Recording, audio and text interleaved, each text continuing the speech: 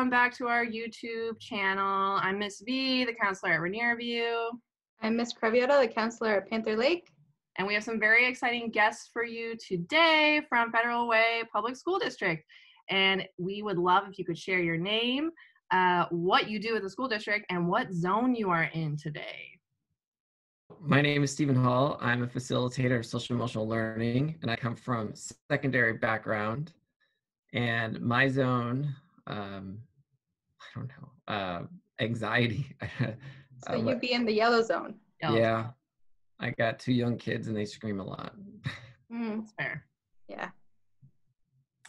Hi everyone, I'm Erin Hutchinson, also a facilitator of social emotional learning, and my former years I was a school psychologist, mostly at elementary level.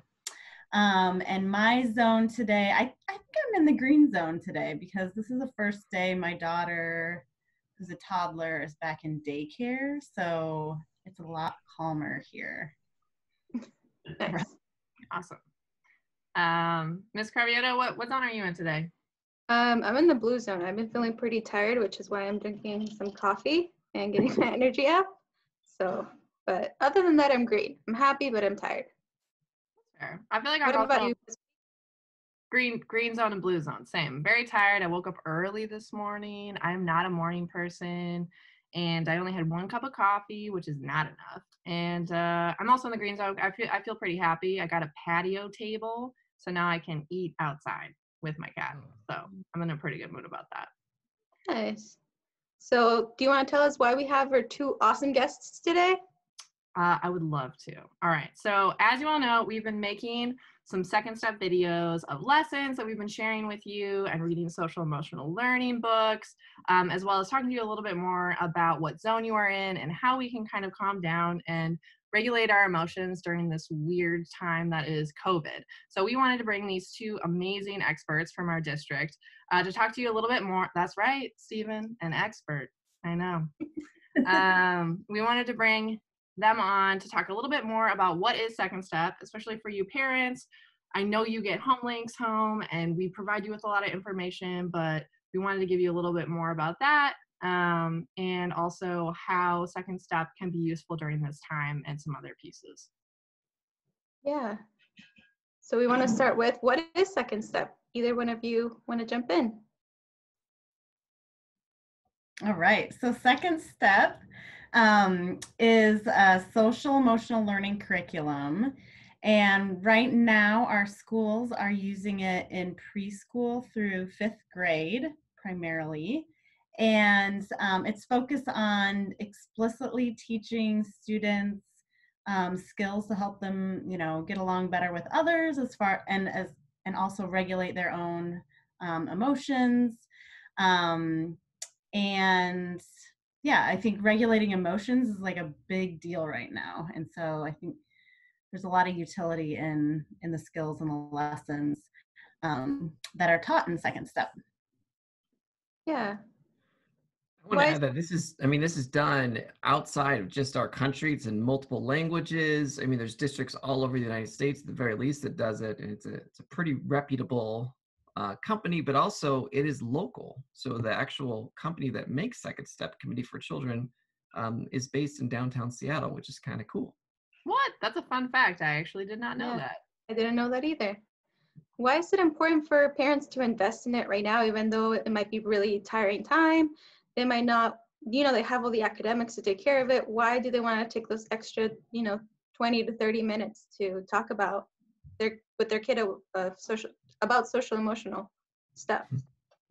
I think it's a good question. And although a lot of this that we've done within our school district, even outside of this COVID-19 time period, is all to set up a learning situation for our children. It is best to inform the practice of our teachers because it equips them with the means to not only guide their students in learning about these emotions and expressing them, but it's also helping them use the words to connect with them with. So as we transition to home life being school, right, and parents have become teachers, like they're navigating this along the way with them. And let's face it, yes, these kids are experiencing a lot of emotions, but so are we, so am I, so is, my spouse. Everyone's experiencing their highs and lows in the day and learning how to use and navigate those emotions. Yeah, I mean, that sounds like a lot. I think maybe my question for you all too, because I know that both of you are parents, is what kind of strategies are you using for your own self-care at home? Because you are taking on, in addition to parenting, but taking on this kind of pseudo teacher role and really supporting the emotional, social emotional learning for your child through this curriculum. Like, what kind of self-care pieces are you using?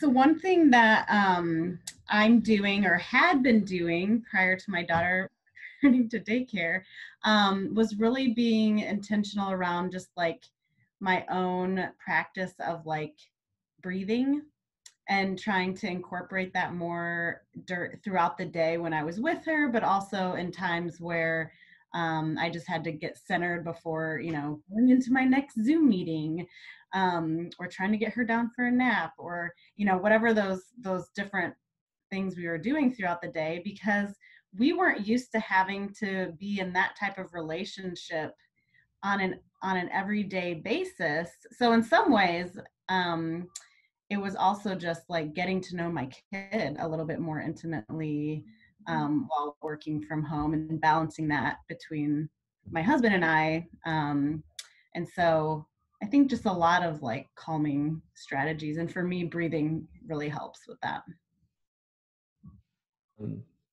That's great. I would also add, like, my daughter's 4.5, so she's learning letters, although I think she knows more than what she's saying she can.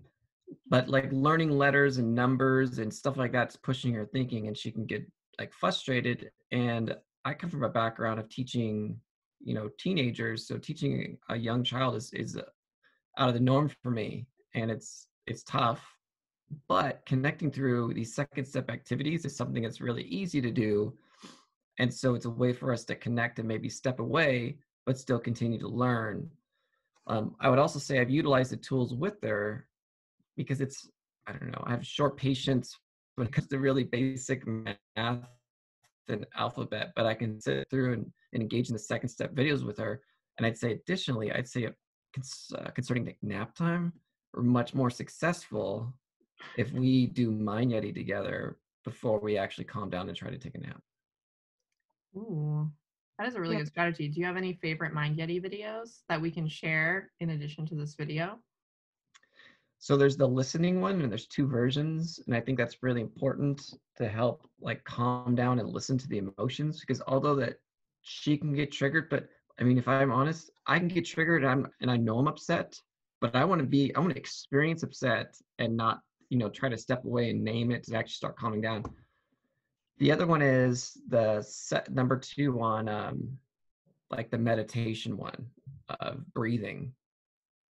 And I've noticed she's starting to do it outside of when I do it with her. And I've actually seen her put her hands on her tummy to really feel it. Because I always say, when you breathe in, get a really big tummy. And she goes, my tummy's so big.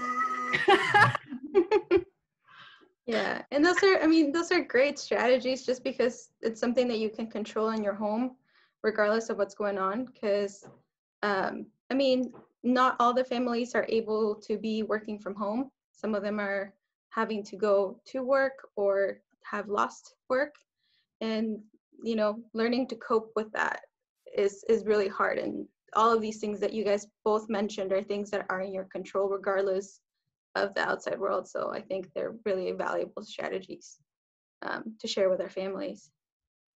Yeah, and for any of the families with even younger kids, there's a new Sesame Street offering called Monster Meditation. And so my daughter and I have been looking at those. And there's a specific one that Elmo does around bedtime, which is helpful. And so we talk about saying good night to different parts of our body and kind of doing some relaxation as part of bedtime routine too. So she's into any screen time, but those are really helpful.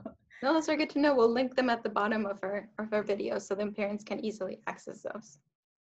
Yeah. I appreciate how you mentioned like what we control and what we can't. I think it's really easy to get into this, like, there's so much we don't control and the news can get overwhelming. And I can only imagine, I grew up in an apartment most of my life. That's a lot of people in a small area that's very controlled on what you have access to, what you can do.